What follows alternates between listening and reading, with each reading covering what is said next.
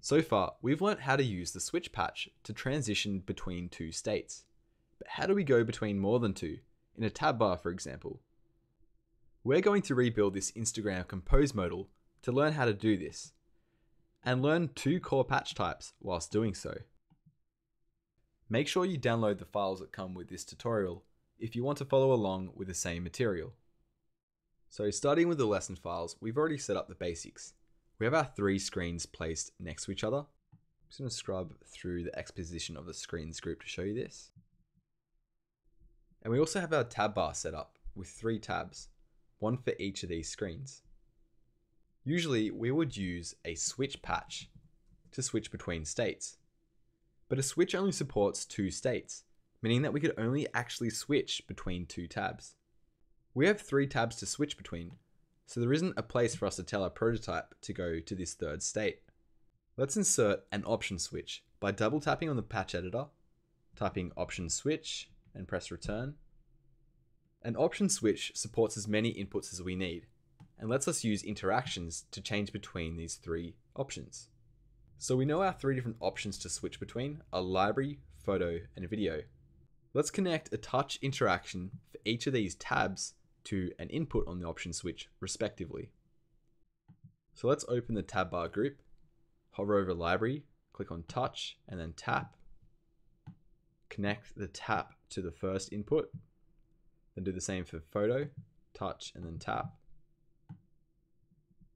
to the second input, and then the same for video, touch and then tap, and then to the third and last input to the option switch.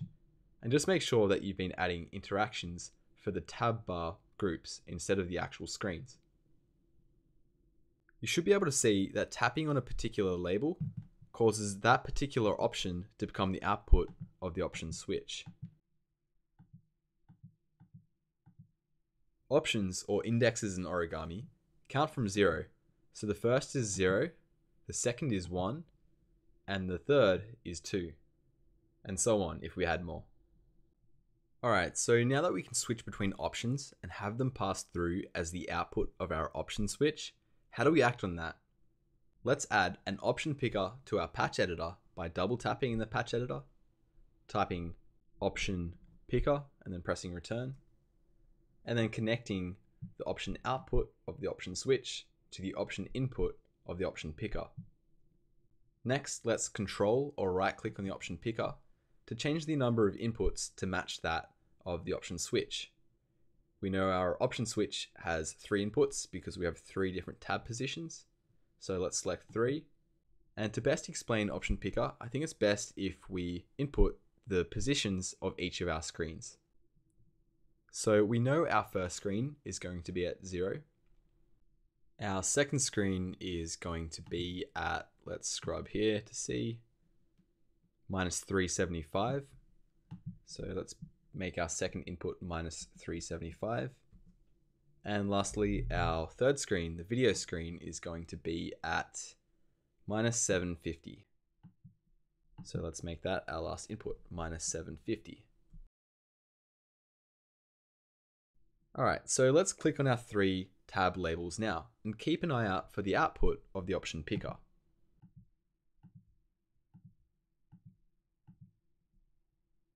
We're getting 3 states outputted with useful values. These are positions for our screens layer.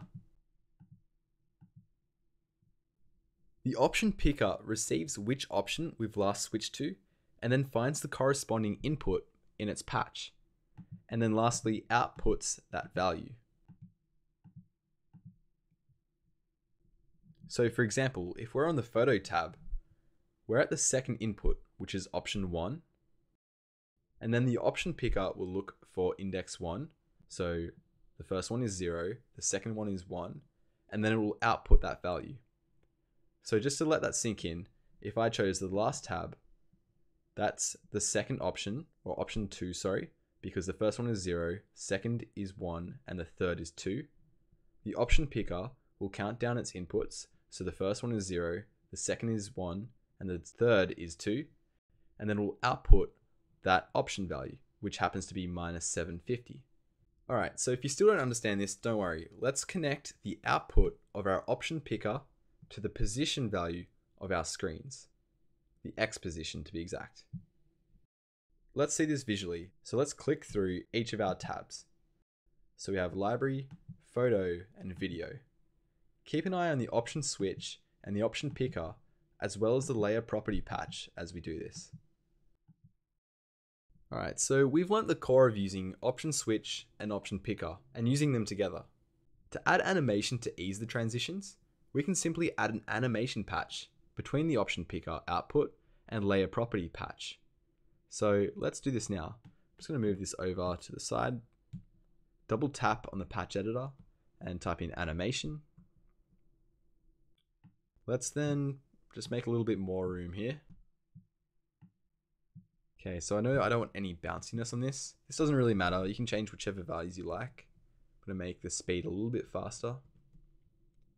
And then I'm going to delete this connection and replace it with the option picker output 0, and in this case, going to the number input on pop animation, and then the progress of our pop animation going to the screen's position X, which will replace this existing connection. So let's just put this in place and try clicking through our tabs now.